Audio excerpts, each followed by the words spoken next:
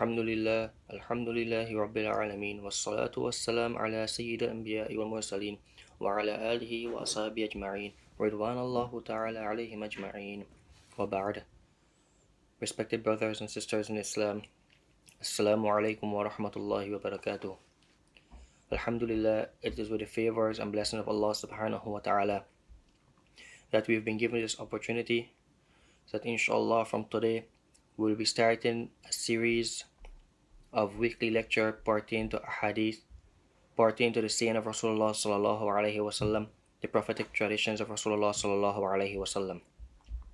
Reason being, because as Muslims, it is our duty that we should seek knowledge from the cradle to the grave. And knowledge comes in various aspects, but the most important knowledge that we need is what Allah subhanahu wa ta'ala has revealed upon the Prophet Muhammad sallallahu alaihi wasallam. And with regards to this, Rasulullah sallallahu alaihi wasallam was a teacher of the Quran. Rasulullah sallallahu alaihi wasallam, what was not there in the Quran, Rasulullah sallallahu alaihi wasallam taught us from his tradition, from his sayings.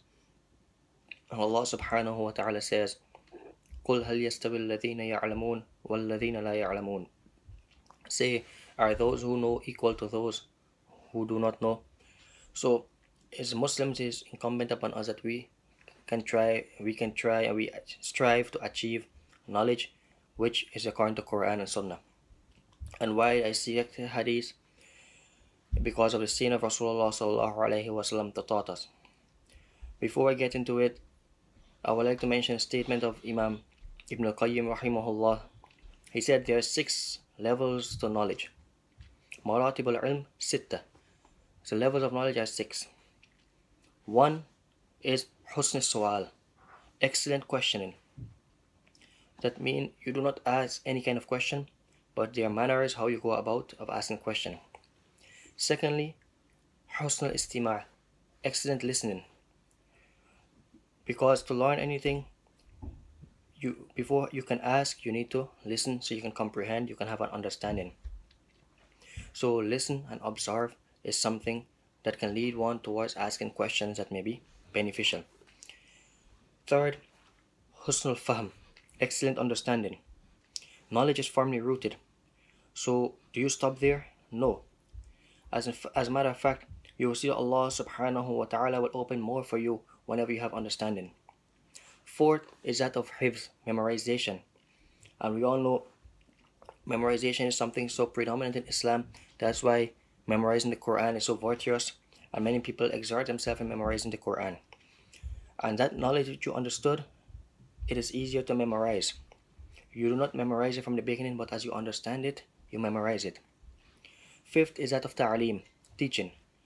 Whatever you learn from all of those steps, questioning, listening, understanding, and memorization, you can convey this message.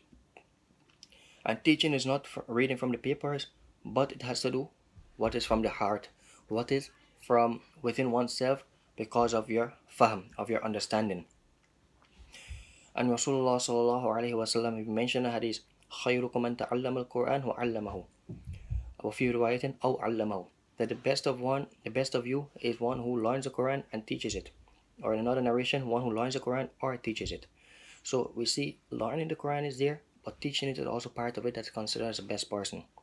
And last, Imam Ibn al-Qayyim rahimahullah, from his 6 qualities or 6 levels of knowledge, he mentioned is that of al-amal bihi, acting upon the knowledge which you know. The moment you speak to someone and the other person is eager to hear, Allah subhanahu wa ta'ala opens both the speaker and the listener. So whenever you have knowledge also, knowledge does not comprehend without amal, without action and acting upon it. That is why the 2 root words in Arabic, both of the words, they have the same 3 letters, ayn, lam and mim. Ilm and ayn, mim and lam, amal, knowledge and action. Both goes hand in hand.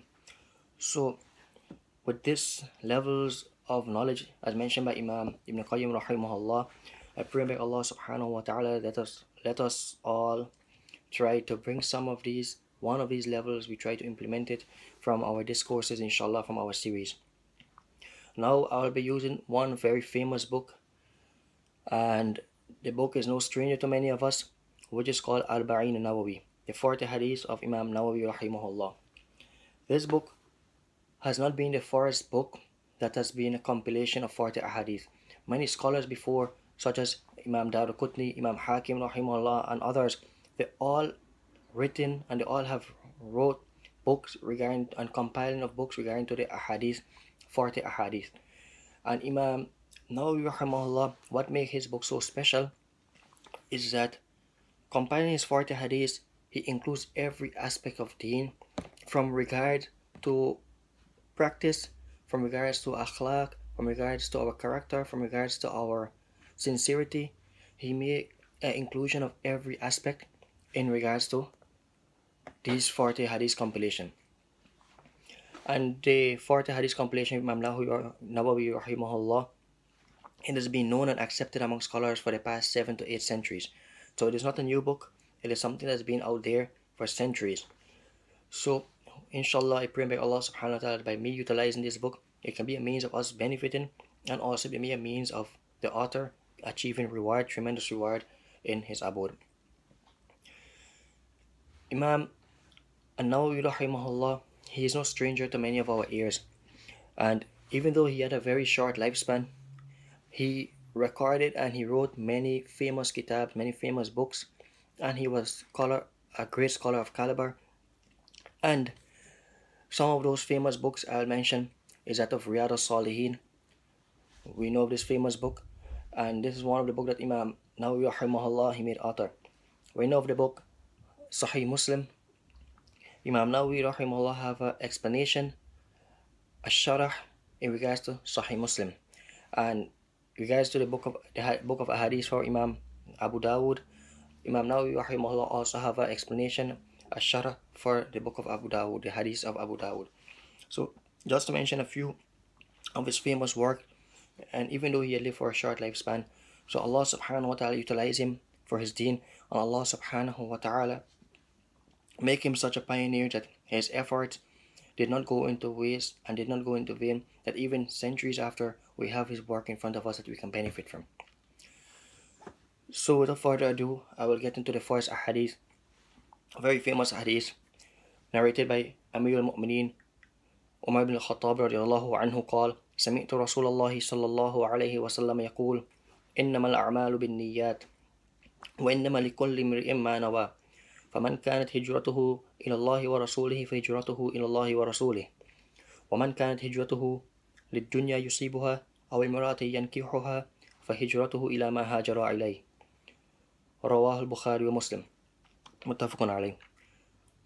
Hadith narrated by Umar radiallahu anhu, the Amir al-Mu'mineen Umar radiallahu anhu, he said, I heard the Messenger of Allah sallallahu alayhi wa sallam mention, saying, actions are judged by motives, by one intention. So each man will have what he intended. Thus, whosoever make hijrah, his migration was to Allah subhanahu wa ta'ala and for his messenger, his migration will be rewarded, his reward will be for that of what he migrated for, to Allah subhanahu wa ta'ala and his messenger. But whosoever migration was for some worldly benefit, some worldly gain, or for a woman that he may get married to, his migration will be rewarded. The reward of his migration will be what he migrated for. So this hadith was recorded by Imam Bukhari and Imam Muslim.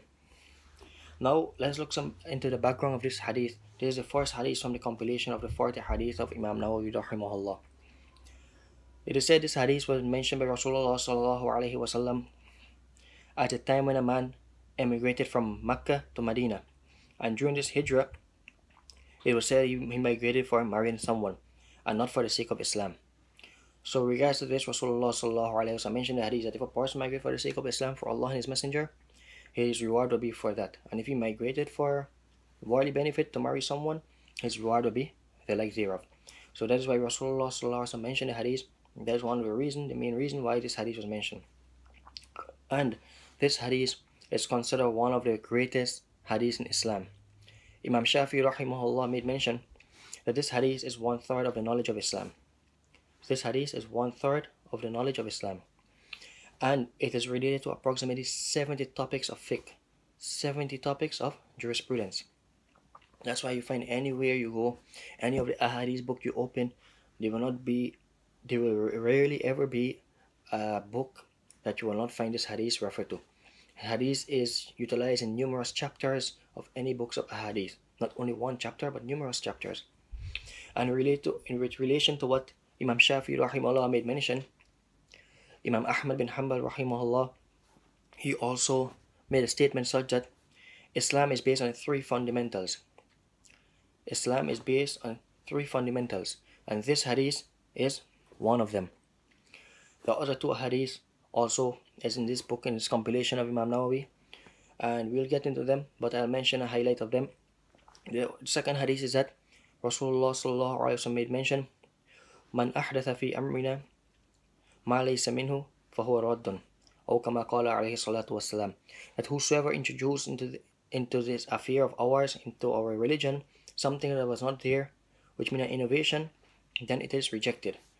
And the third hadith is that Rasulullah sallallahu alaihi wasallam made mention, "Al-halalu bayyin wal-haramu bayyin wa baynahuma mutashabihat," that truly lawful is evident and clear, and what is unlawful is also evident and clear.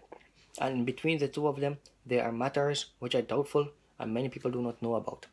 So these three hadiths, Imam Ahmad bin Hanbal rahimahullah made mention that these three hadiths are what Islam based upon. The fundamentals of Islam is based regarding to all these three hadiths in consideration. And all of these three hadiths have been recorded in the book of Imam Bukhari and Imam Muslim rahimahullah. So let us look at what lessons we can derive from this hadith. So Prophet sallallahu alaihi wasallam started the hadith with the principles that actions are judged by intentions, and then he mentioned of three examples. Rasulullah sallallahu alaihi wasallam always, his methodology, his tariqah, his ways of doing things is always to illustrate an example with something. He used a metaphor or he used an example so one can understand. It's easier for people to understand, and they can apply the principle to some other situation. And these three examples consist of 1, good intention, 2, bad intention, and Rasulullah sallallahu alaihi wasallam in regards to the good intention is that migrating for the sake of Allah subhanahu wa ta'ala, and the bad intention is migrating for the sake of worldly gains and for marriage. And in regards to that, also let us look at what the word niyyah means. The scholars have mentioned that niyyah has two meanings. It is an intention before doing an ibadah, before doing a worship, example prayer, and second is that of willingness. And in regards to this, we see in this hadith, regards to these two meanings, this hadith will pertain regards to the second aspect, the second meaning, that of willingness.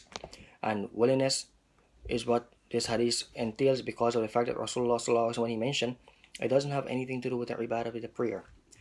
But yes, the hadith emphasize ikhlas, sincerity of intention to Allah subhanahu wa ta'ala, to be solely for the pleasure of Allah subhanahu wa ta'ala, truthful to Allah subhanahu wa ta'ala. And we perform any acts of worship that we do, or any act that we do in our life, we do it for Allah subhanahu wa ta'ala pleasure. To achieve ikhlas, to achieve sincerity, we have to avoid shirk. We have to avoid associating anything with partners with Allah subhanahu wa ta'ala. And associating partners with Allah subhanahu wa ta'ala causes insincerity. And there's different type of shirk. We will not get into the details of that. But for example, doing something, you pray in your salah, but someone walked by and you decide to, I'm praying that this person can see how pious I am, this person can see how devoted I am in my salah. That is form of causing an insincerity in your heart, that you're not doing this for the pleasure of Allah subhanahu wa ta'ala. Imam al-Harawi said that the root cause for insincerity or shirk is self-desire. Therefore, no action should be done because of self-desire. No action should be done because of our nafs, that we follow in our nafs. He said there's 7 types, Imam al-Harawi, he mentioned there's 7 types of self-desire, 7 types of nafs, following your nafs. 1, to make oneself appear good in the hearts of others. 2 is to seek the praises of others. 3, to avoid being blamed by others. 4 is to seek the guidance, to seek the glorification of others. You want others to praise you. 5 is to seek the wealth and money of others. You're doing things so that others can pay you. they can compensate you in regards to it. 6 is to seek the services of or love of others. And last but not least, to seek the help of others for oneself. That these are acts of self-desire, that you're going to do an act of worship, but you're doing it for one of these 7 benefits. In this way, one will not be able to attain true ikhlas, true sincerity, but in fact, one will be leading their action towards insincerity because you're doing it for other reasons.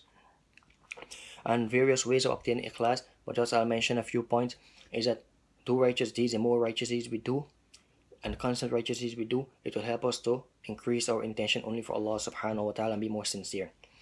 And secondly, before we do any good deed, before we do any aspect of beneficial deeds or good action, we should seek knowledge about it. We should learn about it so that we know our action will be rewarded with what? What will be the outcome of our action if we do have to do this good action?